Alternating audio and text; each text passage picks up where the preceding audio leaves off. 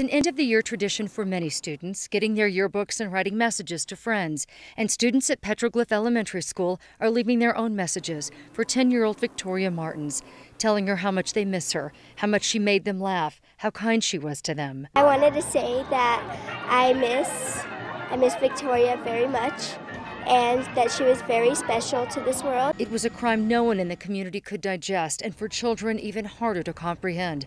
Victoria was murdered on what was supposed to be her 10th birthday party in August. This is how her classmates are remembering her now. In the page where her school photo should be, there is an angel. How can someone do this to a child? She was so innocent. And in front of her school, there is a bench for her classmates to reflect and remember her too.